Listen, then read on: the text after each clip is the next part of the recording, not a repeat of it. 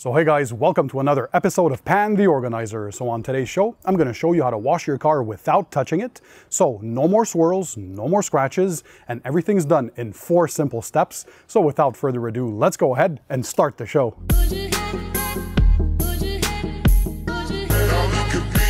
So hey guys, I'm Pan, welcome to the show. I hope you guys are having a great day. So today I'm going to show you how to wash your car without touching it. So I've been detailing cars for over 20 years now, and I can tell you through my experience that over 90% of the swirl marks and the scratches that you see on your paint come from when you're washing or drying your car. So today I'm going to give you and show you 4 easy steps on how you can wash your car without touching it, and that way we're going to minimize the chances of getting swirl marks or scratches. So it's important to note that this technique is to be used on cars that are well maintained, so cars that are often washed or that are very lightly or to medium levels of dirt. So like on my 2018 BMW M550i that I take care of a lot. So this car is often washed once or twice weekly. So this technique is not to be used on heavily soiled cars or if you're coming back from a rally with lots of dirt or lots of mud. So the technique is quite simple and it's in 4 easy steps. So step number 1, we're going to rinse the vehicle with the pressure washer. Step number 2, we're going to foam the vehicle with a snow foam. Step number 3, we're going to rinse that off. And step number 4, we're going to dry the vehicle. So this is very quickly done. So you can do the entire vehicle in roughly 15 to 20 minutes. And the good thing about it is you're not even touching the paint. So you don't have to break out your buckets and your wash mitts and a bunch of other stuff and products and equipment. It's very simple. So a couple of quick pro tips for you before we start. Make sure that you work in a shaded area or in a garage if possible. If you're to work outside, choose a cloudy day or work towards the end of the day or at the very beginning of the day before the sun is at its brightest at around noon, because when that happens, well, your products are going to dry way too quickly on the paint. You're going to get water spotting issues and it's not going to be a fun and enjoyable experience. By the way, guys, if you want to learn more about car detailing, you found the right channel. So from the beginner to the DIY enthusiast all the way up to the professional, I have tons of videos and tutorials for you.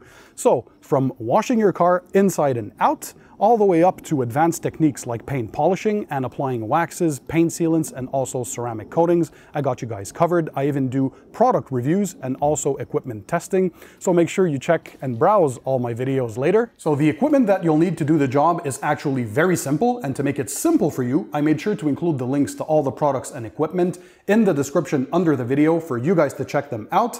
And I also included some cheaper alternatives to the equipment or products that I use to make it very easy and cost-effective for you guys. So first of all, you're going to need a quality pressure washer. So my unit here is a Kranzler 1122 TST from Germany, but there are also very good brands out there that are less expensive, such as Karcher, Sunjo, so on and so forth. Then you're going to need a foam cannon. So this is the item in which you're going to put your foaming solution to spray onto the vehicle. So in this case, my high-end version is the MTM PF22, but you can also get some cheaper alternatives that also do a great job, like this Trinova foam cannon. To put in the foam cannon, you're going to need your snow foam. So that's a soap that's been specifically formulated to be used as a pre-wash. So for example, we have Chemical Guy's Honeydew, very good one. We have Adam's Car Shampoo. So this is essentially a car shampoo for your normal washing, but can also be used as a foaming pre-wash snow foam. And on the higher end of the scale, we have Griot's Garage Foaming Surface Wash. Now, the particularity of these 3 foamers are that they are pH neutral, so they can be used outside in direct sunlight. Of course, as always, make sure you try to work in the shade or in a garage as much as possible. But if you do work outside, at least these guys will not be leaving any water spotting on your vehicle. So if you do get water spots, that's because you have hard water or you let the water dry too long on your paint.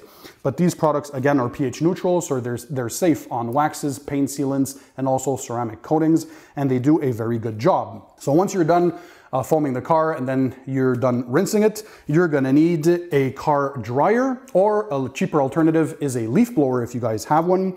So I have the big boy here. This is the Metrovac Master Blaster Revolution. It comes with a very long 30-foot hose. So as the name states, this is a car dryer.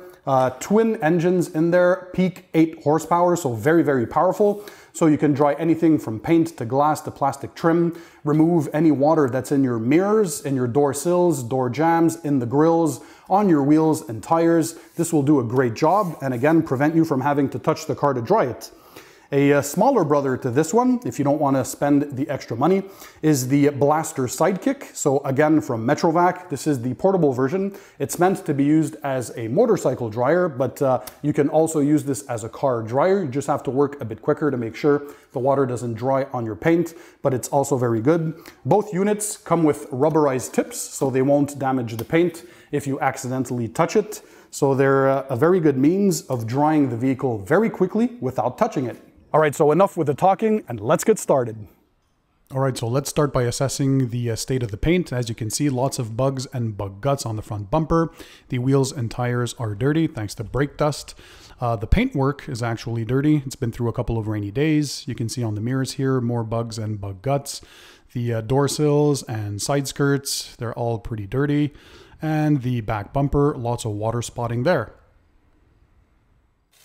So step number 1 is to thoroughly rinse the vehicle using a pressure washer. Anything between 1000 to 2000 psi is very safe for use on vehicles. Work from top to bottom, and this step will help to remove pretty much 80 to 85% of the loose dirt and contaminants. Step number 2 is to foam the vehicle with a snow foam and a foam cannon. Inside the foam cannon, I typically add 1 to 2 ounces of soap with 18 ounces of water for a 1 to 10 dilution ratio, but check your label to make sure you have the proper dilution ratios.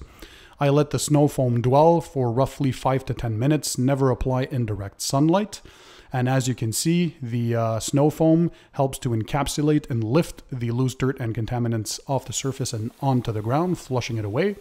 Step number 3 is to rinse the vehicle thoroughly once again. So once your snow foam has had enough time to dwell and to do its cleaning action, where you go ahead and you rinse from top to bottom, revealing a nice finish. And the next step, so step number 4, is going to be to dry the vehicle. So in this case, I'm using the car dryer, but you can also use a leaf blower. So that's a less expensive alternative. So essentially, you're not touching the vehicle. Always wear protective earmuffs because these things tend to get pretty loud. Or if you have noise canceling headphones and you're listening to music, that's fine as well. So in a couple of minutes, you'll have dried your entire vehicle and it's going to be ready to present the final results. So it helps to dry the car even quicker if your paint is protected by a wax, a paint sealant, or like in my case, a ceramic coating, because water beads off and sheets off extremely quickly. Now, another pro tip, you all know that you get rusty rotors or brake discs once you're done washing your car.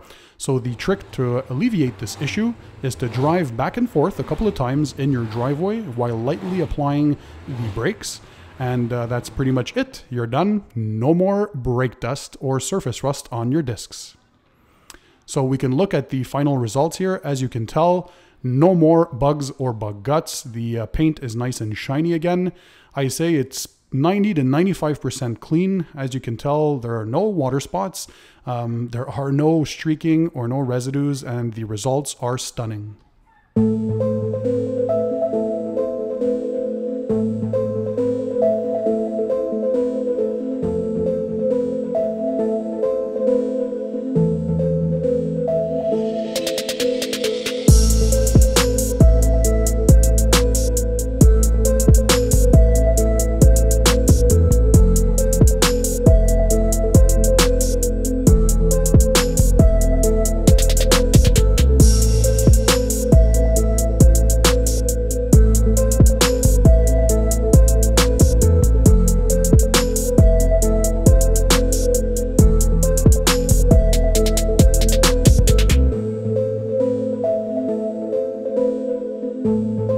Hope you enjoyed the video. If that's the case, smash the thumbs up button to show me your support.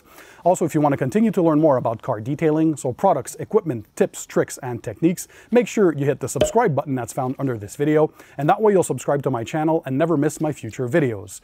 So guys, thanks for being there, thanks for watching, and in the meantime, don't forget, keep it tight, keep it clean, and I'll see you guys on the next one.